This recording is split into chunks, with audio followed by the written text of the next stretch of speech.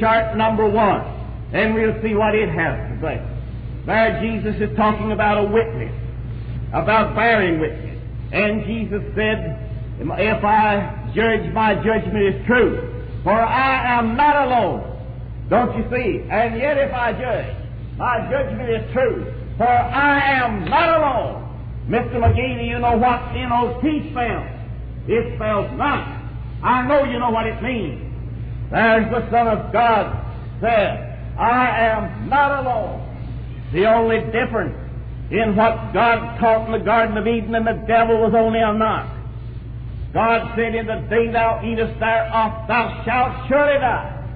Oh, the old devil came along and said, in the day thou eatest thereof, thou shalt not surely die. The only difference in that verse in the teaching of my worthy opponent, Jesus Christ, is a knock.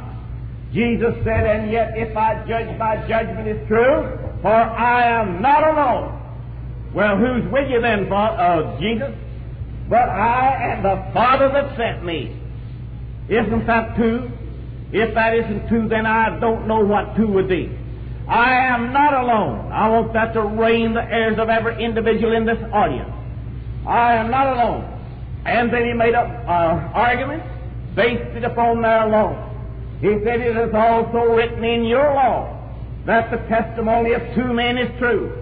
The testimony of how many men, Jesus? The testimony of two men is true. And then he said, I am one that bears witness of myself, and the Father that sent me bears witness of me. If Jesus Christ didn't mean there's two in there, then Jesus Christ made a false argument based upon a fallacious premise. And we know Jesus Christ didn't do that. That would have been gross deception for him to have done that. He was talking to those Pharisees who denied him. And he said, if I judge, my judgment is true, for I am not alone. It's also written in your law that the testimony of two men is true. I am one, and my Father is two. I am one that bears witness of myself, and the Father which sent me bears witness of me. Now don't you see that, my friend?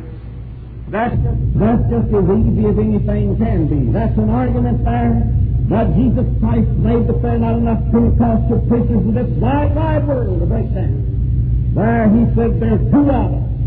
My testimony's got to be true. You've got to acknowledge it's true, because your law says the testimony of two men is true, and I'm producing two that says I'm the Son of God. Now what's my opponent going to do with that? That's one of the things that you thought I would say that I did say. So we have it there. All right. I'm going to read a few other verses now before we pass on. He read from the 9th chapter of Isaiah. Well, I knew he would. And here's what he said, the 6th verse.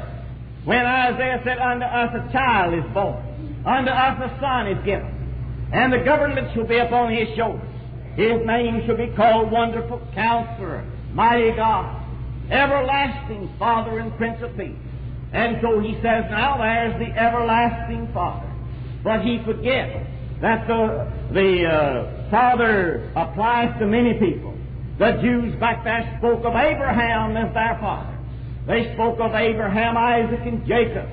And if you hear a Jew today leading prayer in one of their synagogues, it's not unusual to hear him say, the God of our fathers, Abraham, Isaac, and Jacob. Yes, a leader was a father in any respect back in the old Jewish law. And so Isaiah, speaking of Jesus Christ as being a leader among the people, he said he'll be a father. He'll be the everlasting Father. But that didn't mean that God the Father wasn't also a Father.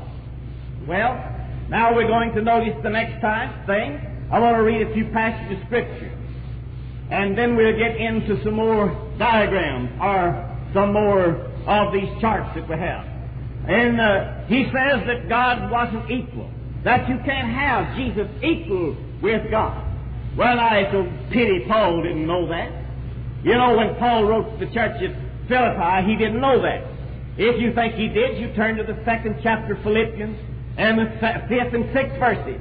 And there you hear him say, let this mind be in you which was in Christ Jesus, who being in the form of God, thought it not robbery to be equal with God. Did you know that was in there, Mr. Magee? Well, if you did, you certainly stumbled over it. Yes, he said they couldn't be equal. The Apostle Paul said they are equal. He said that Jesus Christ thought it not mockery or robbery to be equal with God. What do you think about that, Mr. Magee? Say, look at it. What do you think about that? Read that. Philippians 2, 5 and 6. Find it for you, Mr. Urchin. Hand it over there to it. Equal with God. He said he couldn't be equal with God. Paul said he is equal with God. Now, you know he talks about what Toddy does and what Toddy doesn't do and what Toddy's going to do and what Toddy won't do. If I ever get caught in a trap like that, I'll tell you one thing Toddy will do, that is he'll go home. Yes. Paul says he's equal with God. Let me tell you, my friends, tonight, there's not a religious question that any man under the shining canopy of heaven can ask that isn't answered in God's book. You just try it. There is no one. And he's got himself hanged now upon there can't be equal. Well, I'm going to read, I want chart now, number 11. We're going to see there about some of it. Chart number 11 was when Jesus was baptized. Now I want you to notice this. There is a voice over there in the upper corner. And between the voice and Jesus down in the water being baptized, there is a dove. And if you'll turn to the 17th verse of the 3rd chapter of Matthew, you'll see there that when Jesus was baptized, he came immediately up out of the water, and lo, the heavens were opened, and a voice said, "This is my beloved Son, in whom I am well pleased." And Jesus saw the Spirit descending from heaven in the form of a dove. How many were there then? And you look right down at the bottom, and I have, is Christ divided? If there were only one there, then we find that Jesus Christ is part of him in the water, part of him in heaven, and part of him coming down. Well, I want to read a few more passages of Scripture now. I've answered his Scripture, and I want to read you some now to show you that Jesus Christ is the Son of God and that he was not the Father. In the 2nd chapter of Acts, there when they met on the day of Pentecost, and my opponent over here agrees that is the church. That is the first day of the church. That's when the church was born, on the day of Pentecost. And there when that great phenomenon came and they began to hear those people speak in other tongues, they began to deny it and say that these men are drunk. But Peter said, "Ye men of Israel, hear these words, Jesus of Nazareth, a man approved of God among you with signs and wonders which God did by him in the midst of you, as ye yourselves also know. Him being delivered by the determined counsel and foreknowledge of God, you have taken and by wicked hands have crucified and slain, whom God hath raised up, for it was not possible that he should be holden of them." And he went on to say that David foresaw him before his face. "He was on my right hand that I should not be moved. Therefore my heart rejoiced, my tongue was made glad, moreover also my flesh shall rest in hope, because thou wilt not leave my soul in hell, neither wilt thou suffer my flesh to see corruption."